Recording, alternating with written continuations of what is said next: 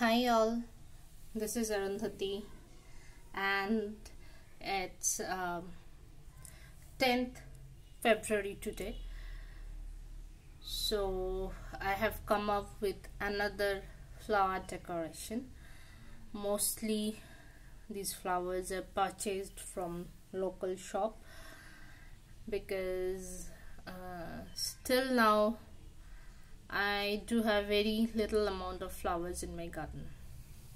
So let's start these yellow colancho or colancoi. These are from my garden. There are some leaves of different plants. These leaves are collected from my garden. This inca is from my garden. But these roses, look at these roses, so beautiful. They are purchased. There are some golden gardenia from my garden, and these are the Gerberas. Just look at them. 5 of them I have purchased yesterday, and just look at them. These little butterfly pea, these are from my garden. Some white and blue. There are some bougainvillea in yellow, and all these leaves, this purple heart flower, this purple heart flower, that's from my garden.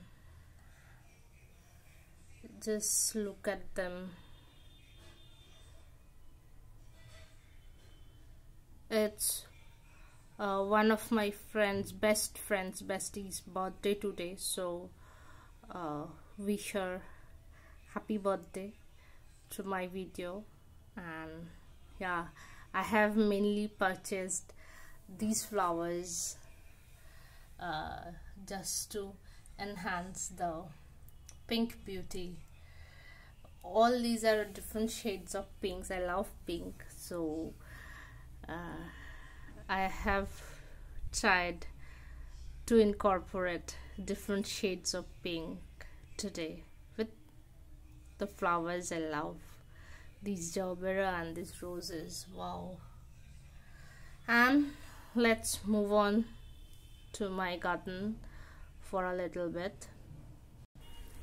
Here you can see this yellow colancho. These are almost in full bloom. Look at its leaves. Leaves are also quite good in arrangement. And the red ones, they are about to finish their blooming and becoming dried. As you can see in this portion, a few flowers have already dried up. So, and there's fuchsia bougainvillea. It's getting ready for its bloom. There are a bit of yellow ones, and just look at these red ones. And behind this I have this purple heart leaves. This is the incas, and a bit of widow's trill.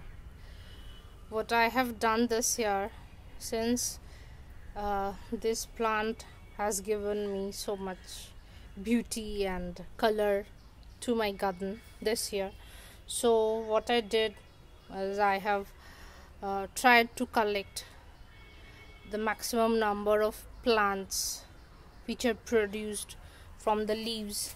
As you can see, there are some new plants, baby plants here. I have tried to separate most of them and potted them in different small pots, so that in next year I will get more of these red blooms. These were so fantastic. Most of them are dried up and have fallen down, but this is the rest amount. And there is a hibiscus here.